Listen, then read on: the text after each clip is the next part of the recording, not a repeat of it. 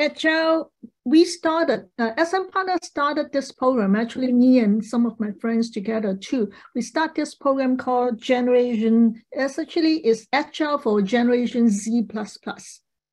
It's a series of action learning-based workshops focused on developing Agile servant leadership mindsets and culture amongst like corporations, and actually we're very focusing on the youth. And because youth are our future. So in the program, we have a 2-level for the individual and the youth, and 4-level for the organization to be able to help an organization become a mature, self-growing, action learning, continuous learning organization. And we do have, as what I mentioned, the Agile Leadership Culture Game, and at the same time combined with a self-growth habit program. So today, actually, we will show the level 1 and level 2 of a self-growth habit program for individual and team. Now, let's give you some history. How we started this program, the Gen Agile Z++, or we now change it to Gen Z Agile. So it's actually, there's opportunity. I was a speaker in a PMI Indonesia in year 2019, about March. And someone told me that, hey, Agile is not for construction, it's only for IT. And I say, oh, hey, it's not true. So right on the spot, the day before, the friend that introduced me to this PMI Indonesia the symposium, she brought me to buy. You can see the right bottom side of the screen. We did a lot of props. By the way, this is very similar to Lego, but we don't like to use Lego. But at the same time, this game is different from Lego. So we are actually using very colorful props that everyone is so fun to do, because fun is how we can inspire creativity. And when someone is happy, we can really actually be very innovative and like to be team playing too. And at the same time, we're emphasizing on the culture and mindset, not the processes in this game. So this game had, only on that workshop, we already have 120 plus project management professionals and directors playing on it. And since then, up till year 2000 and last year, actually, we have over 2,000 executives playing the games already and giving us a lot of feedbacks. And because of that, we help us to evolve our program further, especially tailor-made to the youth. Okay, so continue. These are the communities that have some of the samples that we have practices. So this is really a hands-on experience we want.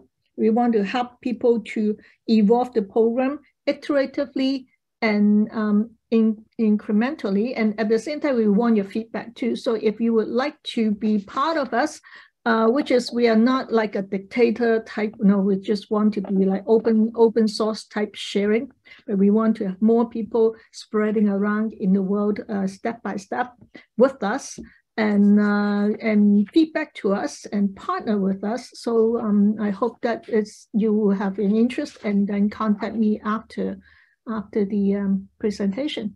So about this culture game, how we find out that actually it works really well. Our program, the Gen Agile program with the youth, what we find is that the youth can be empowered to be our co-facilitator of a Agile-based leadership and also Agile processes game. So this is very interesting. And so there is a website on the top of this page that you can relate to.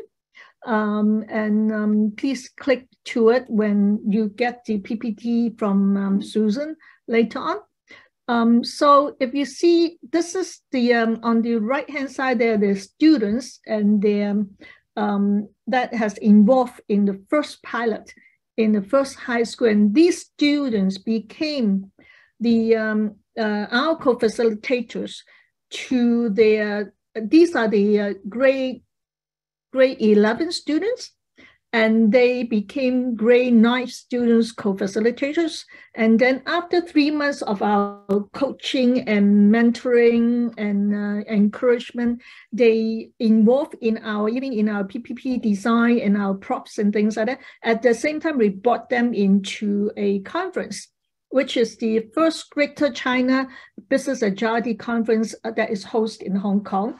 And each one of them become a co-facilitator to one of the round table that has about 8 to 10 top executives and coaches and project directors. And because they are trained about the game, the processes of the game, the essence of the games and things like that, so they become experts.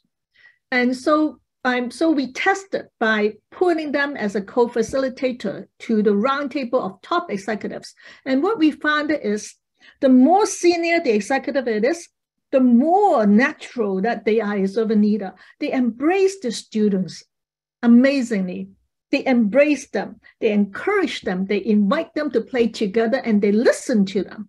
And some of the tables really did so well. The executives, they are the couple of those tables are really the top like CEO C-level, and they really helps the student to grow their confidence and help the student to feel that they're respected, they're being listened, and so that grow a lot of confidence. And we found that this would be a very good way of developing future talents for corporations. And so that's why we want to get onto it and do more about it. And I hope this would excite you too.